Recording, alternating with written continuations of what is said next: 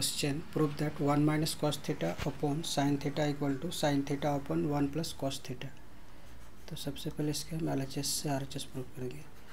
1 minus cos theta upon sine theta, और इसमें हम इस 1 माइनस कॉस थीटा न्यूमरेटर को अगर हम रेशलाइज करेंगे तो ये होगा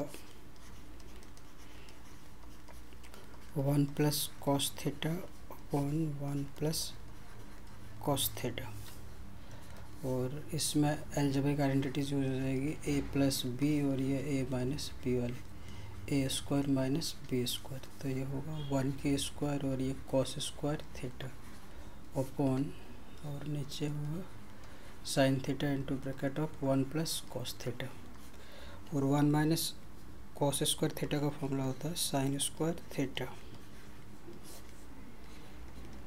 upon sine theta into bracket of 1 plus cos theta.